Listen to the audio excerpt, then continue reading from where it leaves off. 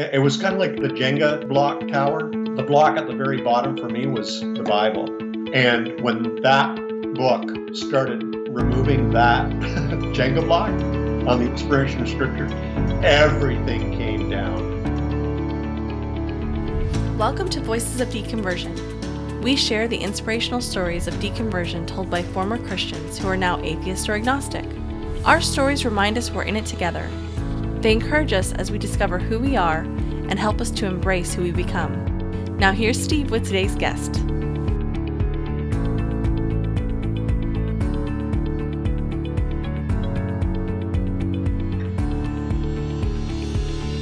Welcome back, everyone, for episode 24, part 1. Today's guest lives near St. John, New Brunswick, Canada. He has a master's in theological studies from Gordon-Conwell Theological Seminary, as well as a diploma in religious studies and ministry from McGill University in Montreal. He was baptized Anglican as a baby and came to faith in a Baptist church. He changed to Pentecostal and then later became a pastor at a Vineyard church. He started his blog Naked Pastor in 2006 when he was still a Christian. In 2010, he left the professional paid clergy after almost 30 years in ministry. His art, cartoons, writings, and books have found their way all around the world. In today's interview, he explains the meaning behind the name Naked Pastor. He also talks about how he helps pastors who are leaving the ministry redo their resumes, which I thought was pretty cool. I really enjoyed this conversation, and you definitely have to check out, in particular, his cartoons. I've seen a few of them, and some are very thought-provoking, and others are hilarious. So you'll have to check those out at nakedpastor.com. Here's my interview with David Hayward.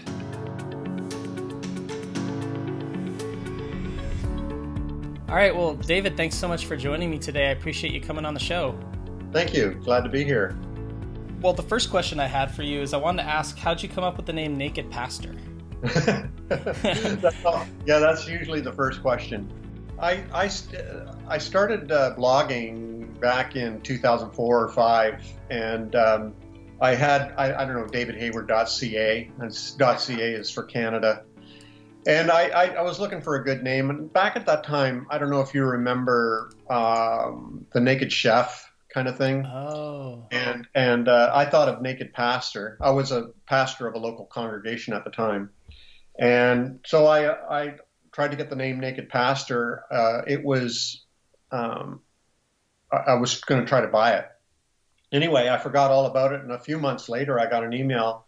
Congratulations, you won the auction for Naked Pastor, and my heart stopped because I thought, oh no, I didn't have any money, and anyway, it ended up being something like $65, and so I bought it. And basically, the name I just wanted to be a pastor who was bearing his soul, and just being real, authentic, vulnerable, honest online about my joys and struggles while being in the ministry. So that's what the name represents. Now, I left the ministry in 2010 and the church. And so people saying, well, maybe Naked Pastor means you're a pastor without his church on. So that's sort of a double entendre now. Yeah, that's kind of funny. It's pretty PG. You know, once in a while, my characters in my cartoons, they might swear, but there's no nudity or anything like that. But yeah. Well, that's kind of a cool meaning behind the name, though.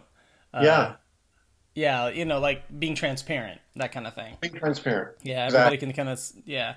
And so before I have other questions for you about kind of what you do and stuff, but you said that how do you, if someone says like, are you religious, or, what do you call yourself? How would you answer that question? Well, I've always been interested in the inner life.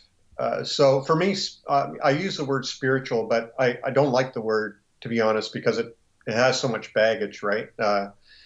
It usually spiritual means we believe in, supernatural beings or, this kind of thing. And I don't lean that way.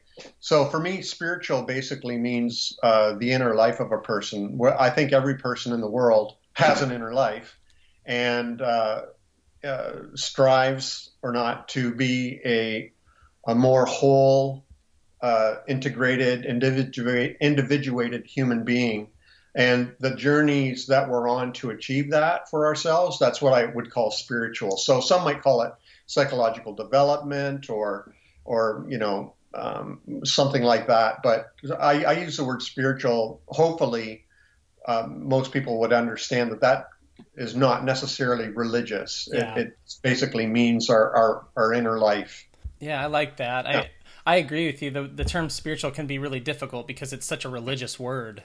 It is such a religious word, yeah. And it now comes with all kinds of, like we have on the one hand Christians who are suspicious of the word because it sounds New Age, and then on the other hand you have New Agers who might embrace the word, and it comes with fairies and goddesses and all these kinds of things. And then on the other hand you might have, say, somebody like Carl Jung, the psychologist, who used the term spiritual, but it didn't necessarily mean have any religious overtones. So yeah, there's this great book by it's a French author, and it's called The Little Book of Atheist Spirituality.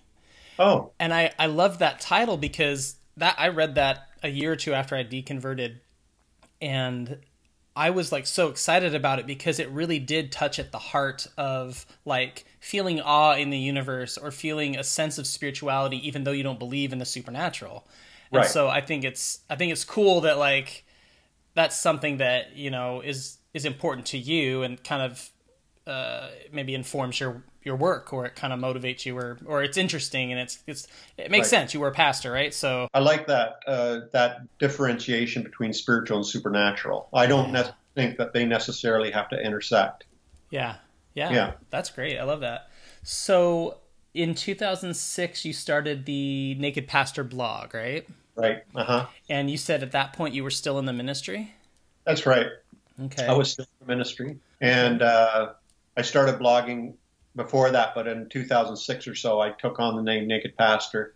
And then I was inspired by a cartoonist. I saw his work every day, and I thought, I was already an artist. I thought, I can draw. I'm going to try and do a cartoon every day and see how long I can go. I gave myself a month. But here I am, 2017, still doing a cartoon every day. So, and really enjoying it. I found it a powerful tool I usually draw it in one frame. And I find some people say a picture's worth 1,000 words. And I find sometimes that's really true with my cartoons. I can convey a lot and communicate a lot in one frame. So that's what I think Naked Pastor is mostly known for, is the cartoons. But I also write. However, I find the cartoons a very poignant way to getting to an issue, and hitting the nerve, and so I get really positive and really negative responses to what I draw. Which probably means you're doing something right, because I think if you're not upsetting anybody, then probably you're not really standing for anything. That's right. Yeah. I was gonna ask you about. I think I was looking on your website today, but I had looked at it earlier, and it said something about helping ex-clergy kind of with job skills. Can you talk about that a little bit? Yeah, so I was in the ministry for pretty much 30 years, and I had left the ministry a couple of times before, and having a family, I had to scramble. So one time I was a chimney sweep, and another time I worked at Tim Hortons Donuts, and another time I sold batteries door to door. This kind of thing, just trying to scrape things by. But the last time, all those other times, I was intending to go back into the ministry at some point. However, the last time I left the ministry and the church, I knew I was done. And that was a very traumatic time for me, because I was in my young 50s and thought, what the hell am I going to do? Like I felt like all my education, all my training, all my experience was in religion. And, what good is that in the real world? So it took me a long time to find my feet. I finally found a teaching position in a university for a while. And then eventually I went on my own as an entrepreneur, but it was a scary transition. And I needed it took a lot of courage and ingenuity, and even help from others to figure out how to make my resume. Let's talk about the resume.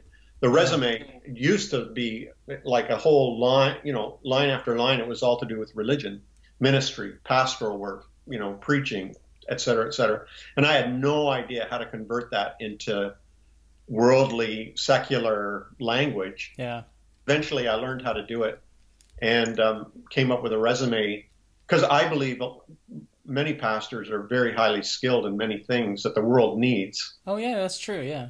And so I now help pastors who are leaving the ministry redo their resumes. So, for example, most pastors I know are very skilled at conflict resolution, interpersonal relationships, counseling, teaching, fundraising, volunteer work, all that kind of thing. There's all kinds of things they're skilled at, but they don't realize that it's, often a pastor, a minister, a priest, whatever, their worlds are so myopic that they don't realize that their skills are really translatable into the real world. So I'm seeing a lot of pastors now, ex-pastors, ex-ministers and so on, redoing their resume and getting really good jobs, doing something that they have been doing their whole lives, but now it's focused on a certain thing like charitable organizations or volunteer organizations or GEOs or, things like that. So it's really possible. It can be done. So I help pastors, what I say, refit themselves for the real world. Yeah. Yeah. That's great. I really liked that when I saw that, because are you familiar with the Clergy Project? Yeah. Oh yeah, for sure. Absolutely. Awesome. Yep. Yeah. That there's something similar there. I know that at one point they were trying to get funding for some kind of like job training type stuff for these ex-clergy. So along the same lines, and I mean, to be honest, I think that's probably one of the, if not the biggest need for someone, practical need. Yeah. And I'm talking like non-emotional, because obviously the emotions of going through a deconversion are difficult, but the most like pragmatic problem I feel like is, what do you do now for a job? What do you do for work? Yeah. So. Well, the Clergy Project is really good at articulating the anguish a lot of pastors, ministers feel while they're in the ministry, and they feel like they don't have any options, right? Like I did. They feel trapped, like they don't have any options. They don't know what the hell they're going to do. And I remember lying on my bed in the middle of the night thinking, what have I done? When I quit the ministry, I thought, what have I done? What am I going to do? Here I have a wife, 3 kids, and a dog in the house, and I was absolutely terrified. Wow. And fortunately, I had a little bit of a severance package, and I live in Canada, so I had an employment insurance that lasted me some months. But during those months, I had to really scramble to figure out how to get a real job. Yeah, because it's not like someone who works in, let's say, or works for some industry, whatever it is. If they lose their job, they go look for jobs in that industry. If you're a pastor and you lose your job, you don't know what industry to jump into. And unless you've done the thinking like you have, you've thought through, right, here are the skills. They could be counselors, they could be teachers, they could really be good at like solving conflicts. Unless you've thought all that through, which if you're in the deconversion process early on, you haven't, it's going to be complete, like you said, you were scrambling, Yeah, like for it's one thing for people to leave the church, just regular people leaving the church and leaving their religion or whatever. For a pastor, it's just jumps incredibly the stress, because as a pastor, you're doing something that's your life, it's your vocation. It's not just a job.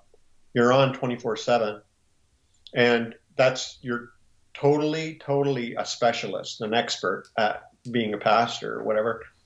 And then, you're right. When you lose that, it's like, what the heck am I going to do? You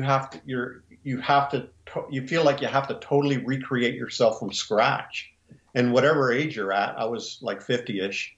That's a horrifying thing. I imagine myself being the greeter at Walmart, No, I'm not disparaging that job. I'm just saying that's what I imagine, that the only thing I was really maybe qualified for was I was old enough and I could speak or whatever, and I could say, here's your cart, you can't take your bag in, kind of thing, So it was a horrifying, terrifying experience, and fortunately, I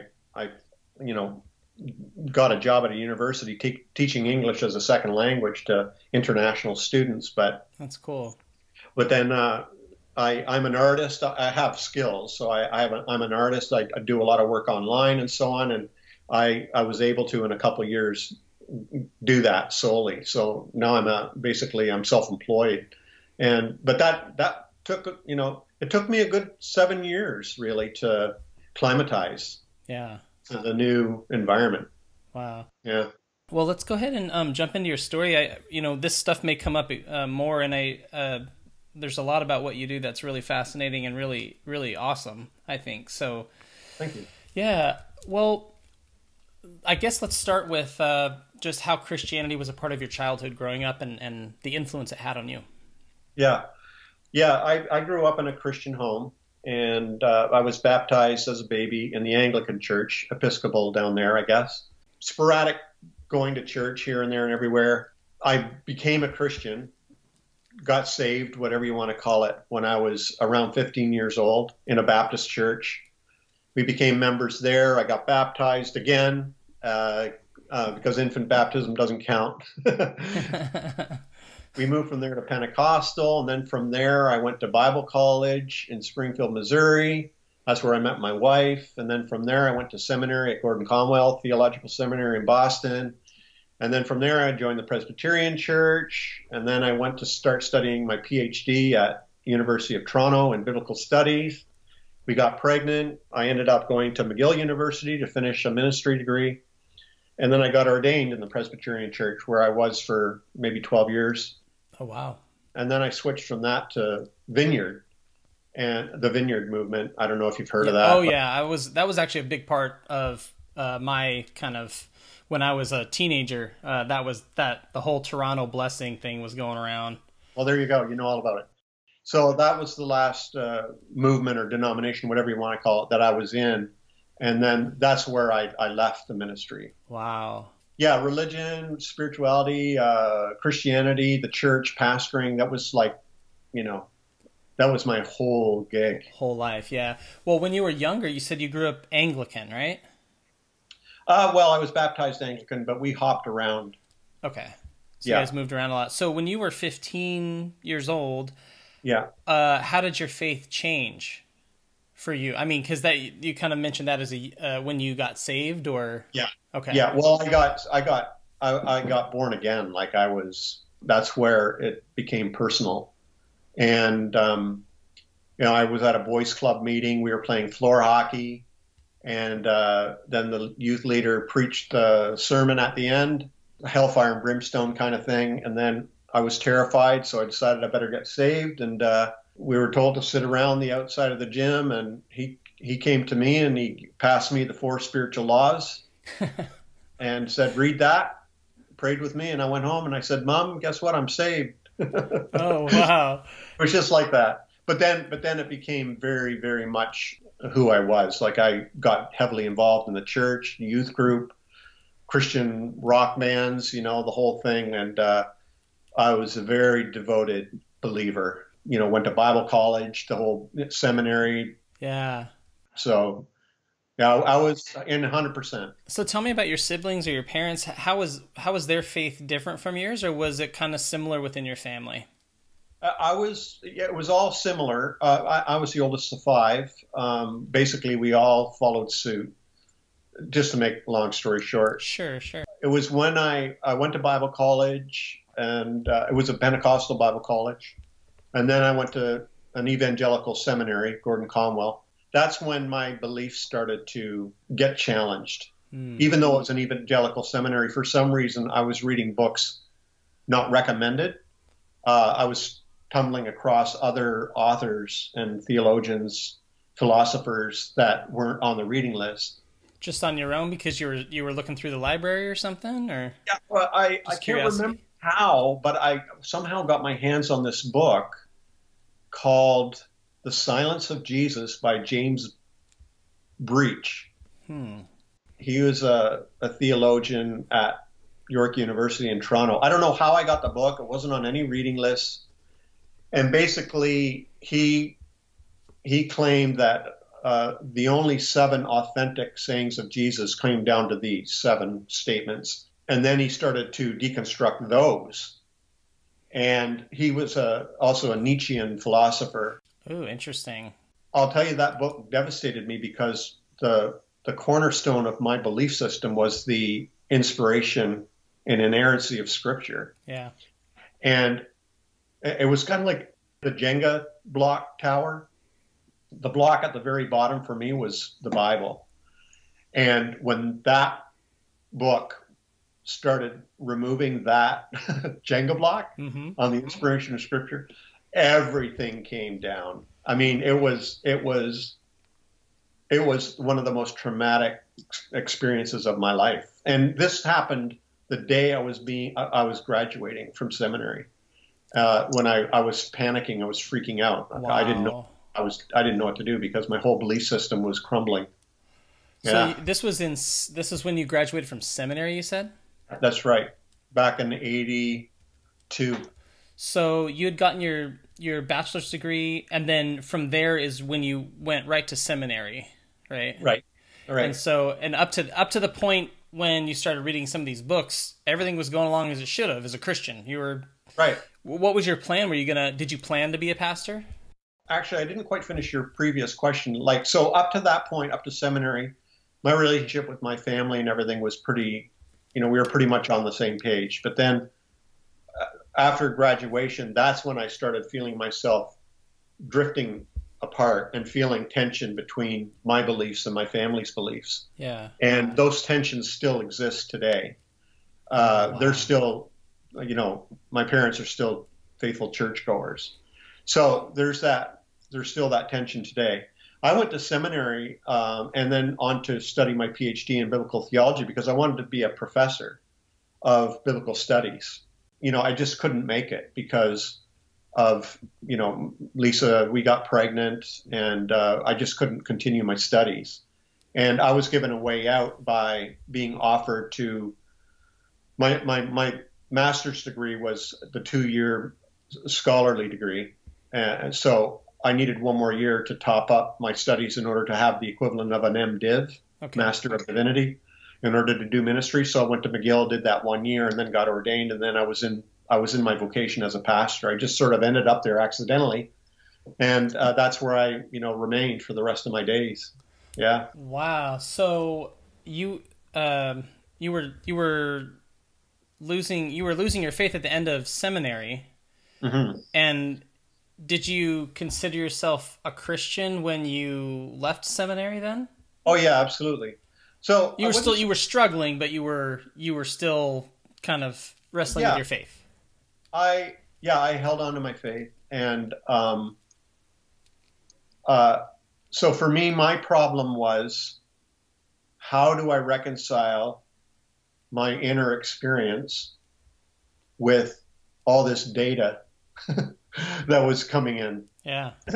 And for example, the inspiration of Scripture not being true and all that kind of thing. So I was willing. So most people, you have an option, right? One option is you totally embrace the data and you reject your faith. For me, I wasn't willing to do that yet. I figured there must be a way to figure this out, reconcile this. So it wasn't until like 30 years later. Yeah, okay. That's what I was going to say, because in my mind, I thought when we were talking that there was this huge gap, so that pieces it together. Well, I lived in cognitive dissonance for over 30 years. It's, you know, if I hadn't gone through my own version of that, I wouldn't believe that. I would, not that I wouldn't believe you, right? But it just seems crazy. You went 30 years just having these two basically completely opposite understandings of the world and religion and stuff, and somehow they coexisted for that 30-year period. Yeah. For me, I don't know how long it was. I mean, it was kind of a progressive thing, but I absolutely was in complete denial of what was happening to my faith. So I really associate a lot with, kind of, oh, I'm still a Christian. Yeah. Okay. Well, I just have some different beliefs or whatever. I don't know if that was similar for you.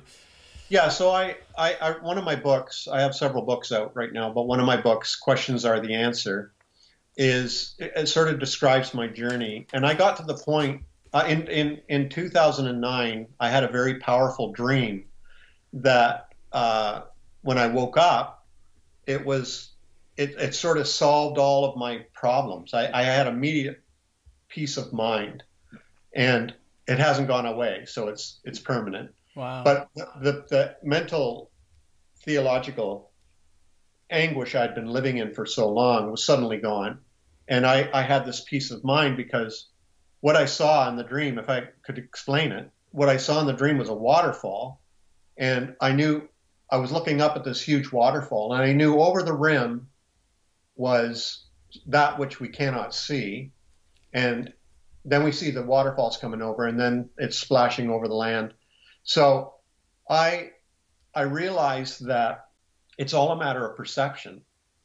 And I realized that everybody, no matter where you're standing in relation to the waterfall, what you perceive is what you think you know. And what you think you know is what you believe. And so I realized that no matter from wherever I was standing or wherever anybody was standing, it was all a matter of perception. We're all seeing the same thing. We're all experiencing the same thing. But the way we apprehend it is our own paradigm. And then the way we try to articulate it is with our own language. So for me, the only thing that seems to separate us or divide us is words, language, and perception. And so that to me, it was, there was immediate peace of mind about it all, because I realized, hey, we're all experiencing the same thing, but it's just our language that seems to divide us. So for me, that was a huge breakthrough. And that was when you were kind of going through deconstruction or deconversion, is when you had this dream. That was in 2009. And then when I started writing about that, that's when people started saying, oh, he no longer believes in God. He can't be a pastor. And within the year, I was gone. Wow. So yeah. You were in cognitive dissonance up to that point. So you hadn't really acknowledged that you might be losing your faith, or had you thought about it much? Well, so up for to me, that point? Well, for me now, it's really hard to articulate and explain. But for me, the word faith and belief and all that no longer has meaning. It's like, what do you describe? Some people say, I believe this, when somebody could say, well, I know this, or somebody else could say, I experienced this, or I intuit this, or whatever. So for me, I somehow,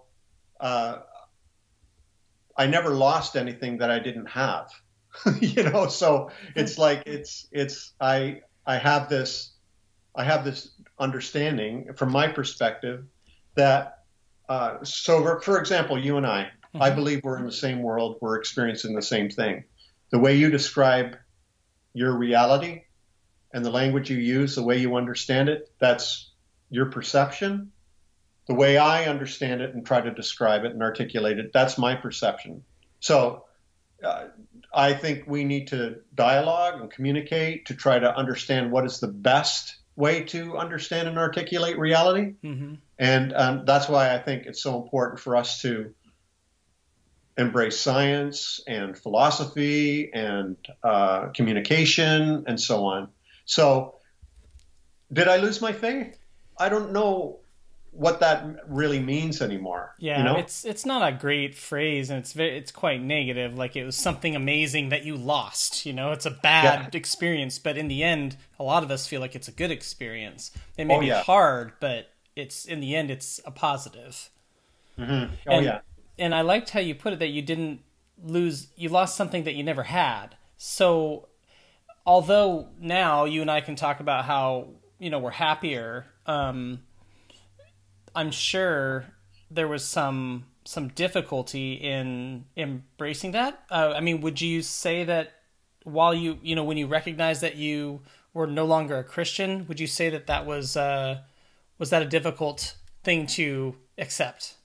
Yeah. So a lot of people say, "Oh, you're not a Christian." To that person, I'd say, "Well, I'm probably a better Christian than you are." Or somebody might say, "Oh, you're an atheist," and I'm saying, "Well, like, what do we mean by that?" Or what do you know? So it's like these are just labels. They really are just labels. Yeah. And so I sometimes I say I may be a Christian, but I have cottages everywhere, and it's like I remember Gandhi saying, I'm a Christian, I'm a Buddhist, I'm a Hindu, I'm a Jew, kind of thing. Yeah. To me, those are labels that are attempts to sometimes they're attempts to divide us and separate us and distinguish us. When I'm more interested in the fact that what is true, what's behind the words, what's behind the perception. That's what I'm really interested in. So I'm very interested in reading quantum mechanics, quantum physics, David Bohm, one of my favorite philosophers, still alive, Slavoj Žižek. These guys are really onto something, exploring. Okay, what's beyond the words? Deconstruction philosophy, that to me is very valuable. And it's funny, the Vineyard, they hosted a workshop, a weekend workshop on, they wanted to prove deconstruction wrong. And so they had us reading all these books on deconstruction. And then when we got there, they were going to prove how it's not wrong and that scripture is true and we need to trust it and believe it. And anyway, I ended up believing that a deconstructionist, like it totally didn't work for me. And I was just so amazed by the whole deconstruction idea. Would you explain that just briefly? Because in my mind, I hear deconstruction. Actually, I feel like people use that in our kind of sphere to talk about people losing their faith, like right. They deconstructed their faith. What do you mean when you're saying deconstruction? Well, that's the way I use the word now. We've co-opted it. Co-opted it. Okay, so the Vineyard actually had a course. The Vineyard Church had your church had a course on right. Deconstruction? Yeah, so wow. As a hermeneutic for understanding the Bible, they wanted to convince me that there is objective truth. The Bible is objective truth. And the whole role of the deconstructionist hermeneutic would be that what we're reading are other people's interpretation of what they think is the truth. And so that would be the deconstruction thing. But now with the ex-Christians or progressive Christians or whatever, they've co-opted the word to mean a demolishing of our beliefs. Yeah. Right? Yeah. Okay. Yeah. Interesting. And just real briefly, I think there's probably going to be a good number of people that don't know what the Vineyard Church is. Could you just explain what kind of church it was? So the Vineyard Church is an evangelical movement. It began by John Wimber in California in, the 70s maybe. They're very evangelical, orthodox kind of theology. I wouldn't even call them progressive. They're pretty middle of the road evangelical, but they're very down to earth in the way you dress. You go to church. Their worship music is like bands that play contemporary. They really strive to be relevant. So, and they also have a Pentecostal twist, charismatic twist to it, with believing in spiritual gifts and prophecy and laying on of hands and healing and all that kind of thing. So, and the last Vineyard Church that I pastored was really cool. Younger. The music was awesome. You just hang out, drink coffee, very relaxed. My messages were also always conversational, one back and forth with the congregation. So it's very kind of hip and very relevant. They try to be very relevant and appeal to the younger group. Yeah, that's how I experienced it. And the churches I went to that were kind of they were mostly, I think, emulating the Vineyard Church, but I mean, all that was very true. The charismatic piece and the Pentecostal piece was huge at the churches. One of the churches in particular that I would go to, it was called Seattle Revival Center.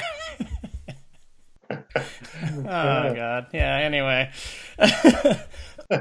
So I was really interested when you were saying, when you began to start writing, people started to say he can't be a pastor. So, what, once again, what provoked you to start doing the writing, or what prompted you to start? Because I was a blogger and I was writing about my experiences, and the point of Naked Pastor was me to be vulnerable and transparent. So I was just writing, hey, I had this powerful dream, an immediate peace of mind after 30 years of theological anguish, and I have this peace of mind, and here's what I'm trying to unpack this dream, right? Trying to explain what I saw. And I'm not being all woo-woo about this. This is just a dream, right? Yeah. And it just like it unlocked the door for me and opened a window or whatever. And so I was just trying to describe it. Some people call it God, and, a Jew might call it Yahweh, and a Buddhist might call it, Nirvana or the Buddha or whatever. Mm-hmm. So this three-way thing I saw, for a Christian, they might describe it as God, that which we cannot see. Yeah. And then what comes over the falls is the incarnation of Jesus, the revelation of what's unseen. And then where it spreads out across the land, that's the Holy Spirit, where it moves out across and affects all people. But a Jew might see that as Yahweh, and then Moses and the Torah, and then the synagogue. And then a Buddhist might describe it as the Buddha, and then the manifestation of the Buddha, and then the sutras, and so on, and the Sangha, the community. An atheist might describe it as the undiscovered, and then the discovered, and then the application of what's discovered. So yeah. For me, it's perception. And so when I was trying to describe, it's all about perception, and this is what I think this. Well, then people were like, oh my God, he doesn't believe in God anymore. Because for me, religion, it's all about, well, not just religion, it's all groups want to be exclusive. They want to be right. Yeah. They want to be the best. And so we use exclusive language. If you don't say these words, if you don't describe reality with this, using this language, then you can't be a part of this. And so I was exploring the whole idea that I don't, our language is being exclusive. Is there a way that we can describe reality in a way that integrates or is inclusive, and so on? Up to that point, had you received much criticism for your personal beliefs as they were evolving? Well, so Naked Pastor, my blog, my cartoons, I often critique the church and and Christianity and religion, what's toxic about it, what's abusive about it, coercive or manipulative about it, or silly. I would critique those things. So a lot of people don't like that. And so I did receive criticism for that kind of stuff. And some of my ideas, for example, I believe that it was possible to be a totally democratic community, that I didn't have to be an autocratic, authoritative leader, that somehow we could all be a team and work together. And so that I found a lot of kickback on that from pastors and churches. Interesting. Yeah, people really do want a strong leader. Charismatic leadership is so many people really want it. And I was working the other way. And so a lot of people criticize that. But when I really started writing in 2009 about, I call this the Z theory. When I started writing about this, that's when I really started getting in trouble. I even got calls from higher ups in the Vineyard saying that they wanted to edit my posts. Oh man! Before I published them and everything, and I knew I could hear the clock ticking then. Of course, at that point, it's like they're essentially investigating you. Oh yeah, totally, yeah. Yeah, trying to filter things that you're saying. I mean, to me, in any area of life, when someone is silenced like that, there's clearly a problem. Like the structure of the Vineyard Church, like you're exposing something at that point. Yeah. That's something they don't want, because you're going to start influencing your congregation, and they don't want that, No, that's right. Yeah. And how did you receive the criticism you were beginning to get at that point? I got worried. First of all, my greatest fear is being trapped. I don't want to be trapped or controlled. And that was where they were trying to head me. They were trying to rein me in, manage me, control me. And I can't handle that. I just can't. And I can't handle that for other people either. Like, I really want people to be free and experience freedom. I was worried because I knew one of two things. Either they were going to kick me out for heresy, or I wasn't going to be able to withstand the pressure anymore to conform to their expectations. And I was right. Like, it was within a year that I resigned. What was the final straw when you realized, okay, I have to resign now? I remember the night. It was some of my greatest supporters. We were together having just not really even a meeting. We were having drinks and talking in somebody's living room, and they were just starting to talk about how they were frustrated. They wanted, there was concerns about my beliefs. They were just expressing some dissatisfaction with me as a pastor. And I knew at that point, I knew very clearly at that point, I was done, because they were my greatest supporters. They'd always had my back. And I knew at this point that I was losing favor with the congregation. And so when I left that night, I actually texted my wife, who was at work, and I said, I'm done. That's all I texted. I'm done. Wow. And she texted back and said, me too. Wow. So we haven't talked about her or your kids or anything during this time. So how were they all responding to what you were going through? Lisa and I, that's another issue in terms of the ministry and everything. That was fine. We were very much on the same page and knew this had to happen. Our kids were all young adults and had minds of their own anyway. They all came to church. They were all involved in the worship bands and all this kind of thing too. Mm-hmm. But we were done. Everybody was done. And, they're all walking their own paths now, and they're very wonderful people. Yeah. But Lisa and I, in terms of just our relationship with the church, that was easy. The difficult part was the deconstruction part, where we'd grown up together. Basically, we got married when she was 19, and we basically grown up together on the same page theologically, and all of a sudden we were no longer on the same page. So she still, even though you guys were on the same page with the church, obviously you guys were like, okay, we're done with this Vineyard church. We're done with being a pastor. That's over. But she was still a Christian. And did you consider yourself a Christian at that point? Yeah, I did. And you know what? I would still, Slavoj Žižek, the philosopher, he calls himself a Christian atheist. Maybe that's a good title for me, because I still don't believe in supernatural beings, but it's a tempting title. It's a cultural thing. It's like Jewish folks will consider themselves Jewish. They identify with the culture and the traditions, but they don't believe in the supernatural. They might even go to synagogue, and it's, to me, it's similar to that, and I do identify in that sense too. So I like to stay in the game just because I believe I'm helping reshape the language and check the attitudes, and maybe even cause a little bit of reform. I don't know. Maybe I am. I hope I am. Anyway, so Lisa and I, in terms of our relationship with the church, we were totally on the same page. But what was interesting and what was a real challenge for us, and it took a lot of work and some therapy and everything like that. We're still together, by the way. I'll just give you the end of the story. Yeah. I went for a very rough period where, it was like the perfect storm. I left the ministry. It was my whole life, my whole vocation. So I left behind a paycheck. Our kids we were suddenly empty nesters. Our kids had all left home.